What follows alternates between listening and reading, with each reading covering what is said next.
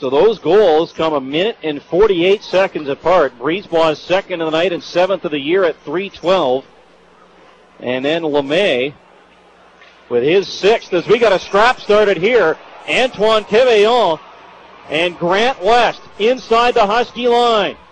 They grapple here. West trying to get the right arm free. Oh, he throws a one good one. Now they grapple a little more. Quevillon coming through with the right. Now West switches to the left and gets one through. Off comes Quevillon's helmet, and down goes Quevillon.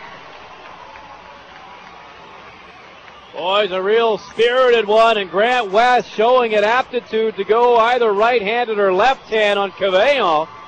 And he landed the majority of the blows on that one, and a great time for the St. John Sea Dogs to try to bust up some momentum and take a little bit of the effort and energy away from this Huskies team that won't go away tonight, and if not at this one at 3. But Grant West finds a willing and able dance partner who finds the best of him, and the Sea Dogs fans here have started to bring some energy back into this building after this battle between those two guys, already aware that it's going to be 5-on-5, and this one will get going quickly. But when it's all said and done, West doing his job as the enforcer on this hockey club, being able to try to shake the momentum that the Huskies have created here in the third period. So that scrap comes 20 seconds after the Huskies tie it. It's LeMay's sixth from Kemeyev at the 5-minute mark.